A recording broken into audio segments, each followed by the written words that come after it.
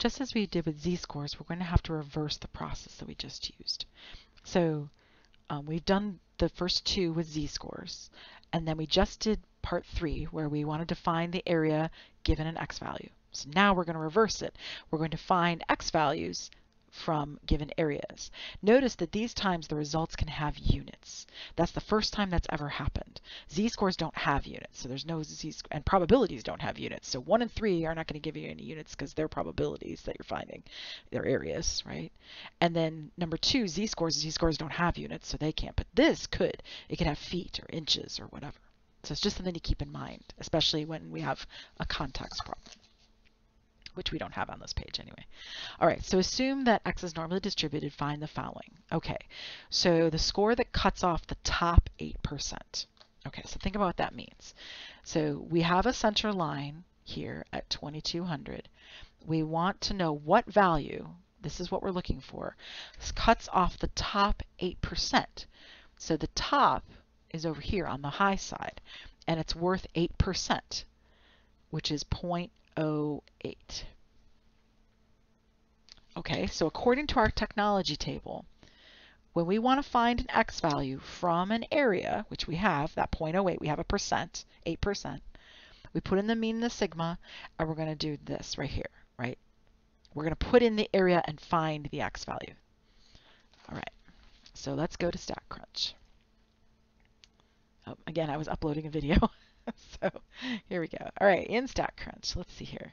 So I'm in the stat normal calculator, just as usual. So I want to click standard. I don't want a between one. This doesn't have 2 values. I'm going to put in my values 2200 and 200. So it always tells you to put the mean and standard deviation in first. All right, then I don't know what the score is. It's saying, hey, what's your x value? I don't know. But I do know that it's a greater than area, so that's right. And then I want this to be 0.08. Enter. And there we have it. And the picture matches, right? It should, you always want to verify that the picture that StatCrunch is drawing for you makes sense. So greater than or equal to 2481 point, did I ask for 2 decimal places? So 0.01 equals 0.08. So the 0.08 is not the answer. The answer is 2481. 2481 is that value. That's the answer. Or if you like, you can write, x equals 2481.01.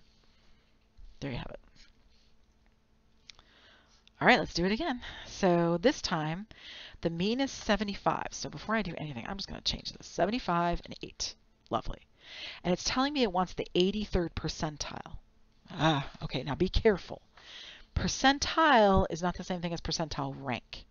Percentile rank is what we did for 3, right? That's when you know an x value and you're looking for the percentile that's to the left of it. This one, right, I want to find the x value that gives me the 83rd percentile. I'm given the percentile. Now, percentile is always the percentage below you. So if you were at the middle, that would be 50% below you. So I have to be over here on the right somewhere because this area has to be worth 83%. It has to be 0.83. Right? 83%, which is 0.83. Has to be. Okay, so I'm just looking for that value. So let me tell it, okay, this is a less than, so I'm going to switch to a different direction. So I want to be shading to the left. I don't know the value here, so that can go away, but I do know that the area is 0.83, right? So if I put the area in over here on the right, it's going to tell me the answer when I click compute. We always put areas to the right. I don't know if I've mentioned that before, but it's always the area that goes in over there on the right side of the equal sign. Okay, so this is the probability that x is less than or equal to 82.63 equals 0.83. And that 82.63, that's the answer. Oh, it's not 0 in the center. What am I thinking? It's 75 in the center. Sorry. This is what we're looking for, right? And what we found. That value is 82.63.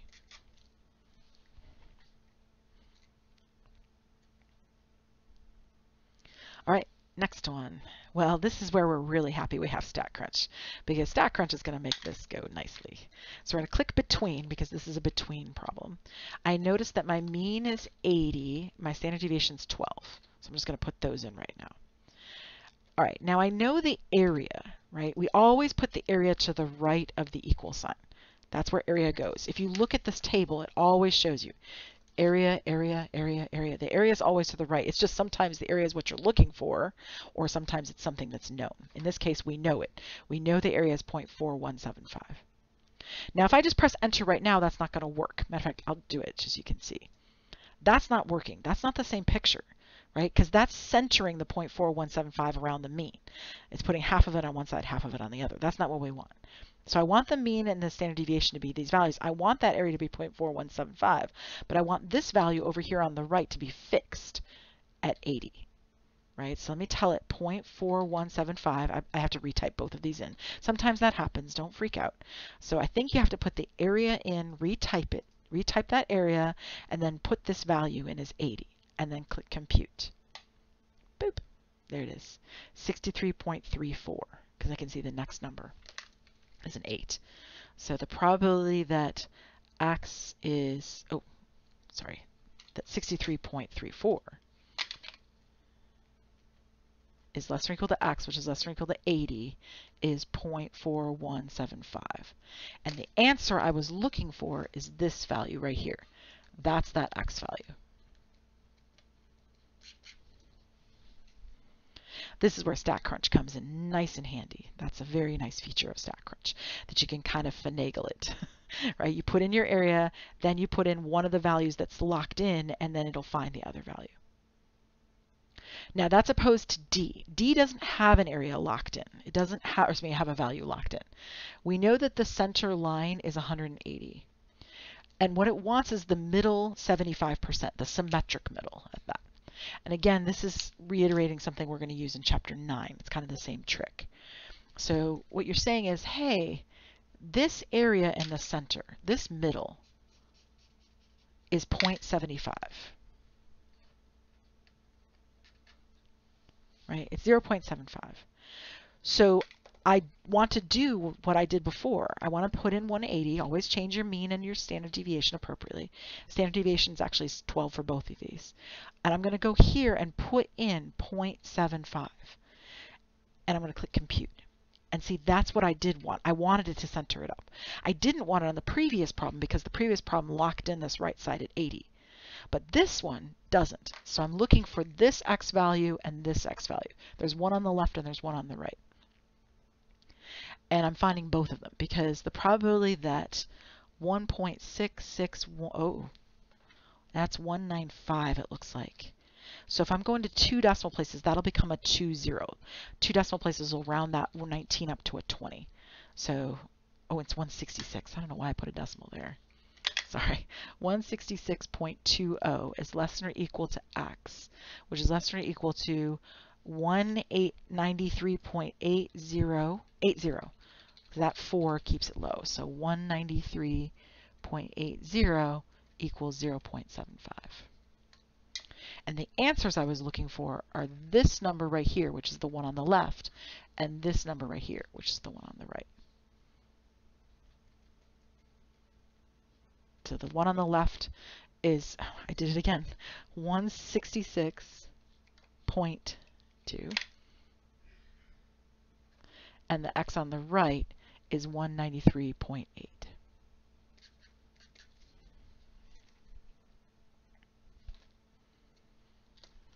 All right, that's all there is for StatCrunch. I'm going to again show this how to do this all in the TI-84. So if you're not using a TI-84, you can just skip ahead to the next video. All right, TI-84 folks, let's see here. These are the ones that are tricky, right? This is inverse norms, so this is going to be a little bit fun. Okay, so let's start with second distribution, inverse norm. If you have a new calculator, this isn't so bad. So you can say 0.08, and then we tell it 2200, and then we tell it 200, and we tell it the area is on the right tail, which it is, and then we paste, enter. Lovely. Old calculator, not so much fun. So the old calculator, so you hit in second distribution, inverse norm was number 3, and you have to tell it that area to the left because it only takes left tail area. So the area to the left is 0.92. I'm getting that from 1 take away 0.8. So if you want to do it that way, you can. 2200, 200. And there you have it. Now the one on the this one is easy for both calculators because the left tail areas is the default on the old calculator. So I'm just going to tell it 0.83. I'll tell it 75 and 8. Paste, enter. On the new calculators, you do the same thing, but you just tell it left. So you say 0.83, 75, 8, but choose left by pressing enter on left, and then paste. Okay, so then letter C, well, that's fun. Okay, so the thing about this is that this over here is 0.5. And that means that this tail over here, well, we can find it. What's 1 take away 0.4175, take away 0.5. Or if you like, you could take 0.5 and take away 0.4175. Either way would work. That gets us, this is 0.0825.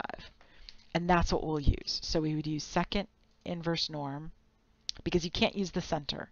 So you're going to have to use 0.0825, 80, and 12. Tell it left and paste. There you have it. If you wanted to, you could also do, just on the new calculators, this is an option, 0. What was it? 9175, and then tell it right, because that's the red area that's shaded and the right-hand side put together. That would work. On the old calculator, it's just second inverse norm, and it's the same thing we did here, 0.0825, and then you tell it 80 and 12, and there you have it. So they don't give you that option of left and right on the old calculators, so you have to kind of finagle it yourself, which is my word of the day apparently. Okay, so then the last one, the symmetric middle. On the old calculator, that's more difficult. On the new calculator, that's not so bad. So you tell it this symmetric middle is 0.75. You tell it this is 180, 12, and you just tell it that it's the center by pressing enter on center. And then you paste it, and there you have it. The old calculators, this is much more of a pain because what you have to do is you have to find what the tails are. So give me a second. Let me make this bigger. All right, if the middle is 0.75, then 1 take away 0.75 is the area that I have for both tails, which is 0.25. And then I split it in half, and that gives me each of these tails is 0.125. Okay, so then I would say, all right, well, let me put that in. So second inverse norm, the one on the left will have 0.125 as its area, 0.125. And I would tell it 180 and 12. There's the one on the left, 166.19. The problem is the one on the right, because I can't do 0.125 for that one, and I can't do 0.75. I need all of this together. So I have to tell it inverse norm, and I want to tell it 0.125 plus 0.75 together. It's both this tail and that bit in the center. To the left of that right value, right? That's the way these calculators worked, and there you have it. So way more of a pain, obviously, than the new calculators or StatCrunch, right? Which make this a lot easier.